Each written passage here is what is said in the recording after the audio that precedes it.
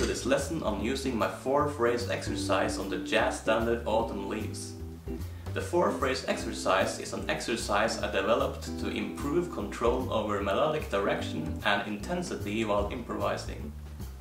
The exercise goes like this: play one original starting phrase and then come up with 4 possible phrases that can go after that one in a solo. The phrases should follow these rules. The first phrase should be up in note height but down in intensity. The second phrase should be up in note height and up in intensity. The third one will be down in note height and down in intensity. And finally the fourth one will be down in note height but up in intensity. The goal of this exercise is getting used to moving in different directions while we improvise. I also like keeping something from the original phrase in the next 4 phrases, just to keep some continuity. Of course, these are only some of the possibilities, and to get the most of the exercise you should come up with your own phrases. The starting phrase I'm going to use today is this simple phrase.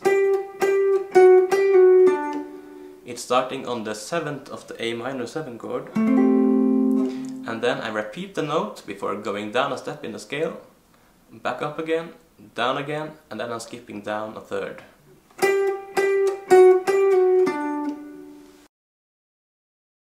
For the first of the 4 phrases, that's up in note height and down in intensity, I'm going to use this pattern from the starting phrase, but move it up here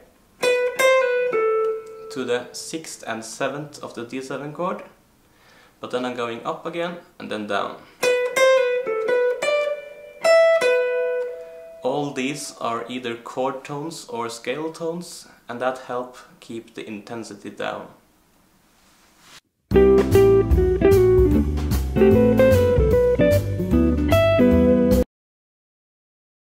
For the second of the 4 phrases, that's up in note height and up in intensity, I'm going to use the D altered scale. But I'm playing it like this, starting on the 3rd of the chord. Here I'm playing the sharp 5 and the flat 9. And then I'm continuing up to this. And here I'm using the sharp 9. And then I'm playing almost the same thing here. And that is the same as the starting phrase. And that helps keep the continuity of the lines.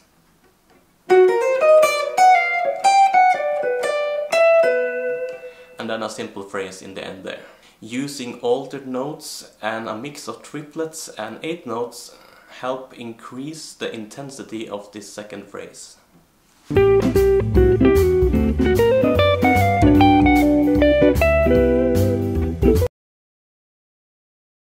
For the third phrase, that's down in note height and down in intensity, I'm going to use mostly scale and chord tones again, and I'm going to play fewer notes. I'm going to use the pattern from the first one, but I'm moving it down here, and then I'm playing. So playing fewer notes and scale and chord tones help keeps the intensity down.